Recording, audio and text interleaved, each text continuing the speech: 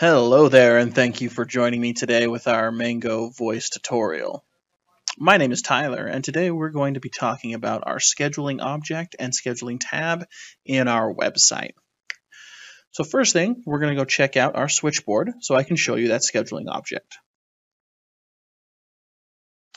Now right here is the schedule object.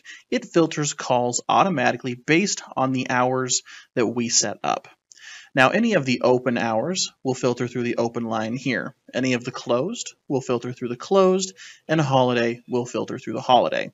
Now, these lines can go any direction you'd like them to and connect to any other object. We're just filtering based on those settings. We'll go check out those settings now, and I'll show you how to change those.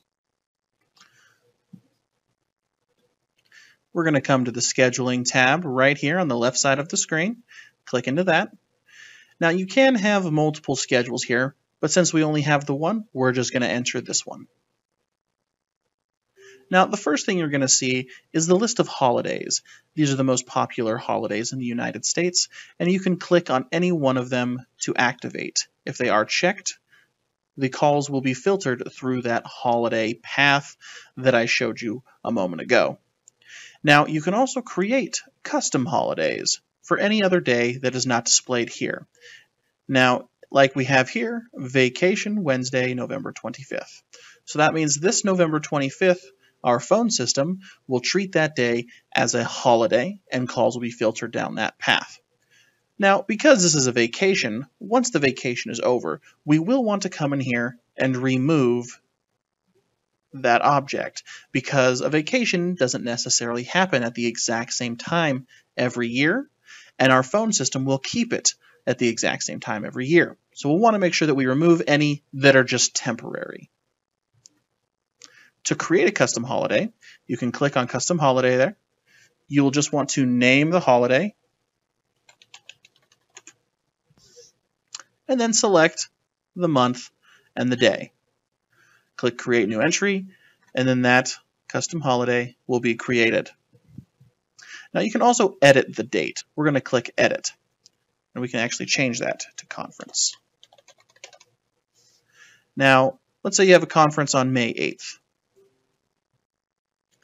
So Friday, May 8th is going to be treated as a holiday call in your switchboard, so all calls will be filtered towards that holiday path. And you're going to be out of town for a conference. But if you go to this conference every year, you can simply edit the day. That way, the next year, you can just edit this without having to create a new one. Now, if you scroll down, you'll see our actual business hours. So we have Sunday through Saturday available to you, 12 a.m. through 11:59. Now, these blue blocks are your open hours. You can put them wherever you would like, and the calls will follow the open path on the switchboard wherever these blue blocks lie. So from 12:30 to 11:30, all calls will follow that open path on this Monday block. Now, you can shift those wherever you like, and then if you click on the bottom, you can stretch and shrink them as well to match whatever hours you need. Now, you can set it in anywhere between 15-minute increments, and you can add new ones simply by clicking and dragging. Every object is going to automatically add 45 minutes to the time. This just helps in case you accidentally click and then click OK. That way it gives enough space for the X. The X is how you're going to remove any hours that you do not need. You'll click that X button and get those removed. And that is all that is required to get your schedule in working order. Thank you for joining me today for our Mango Voice tutorial. And if this tutorial helped you today, I would appreciate it if you take a moment to like this video. And if you're interested in more tutorials, consider subscribing to our channel as we are going to be uploading more videos to help you with your Mango system.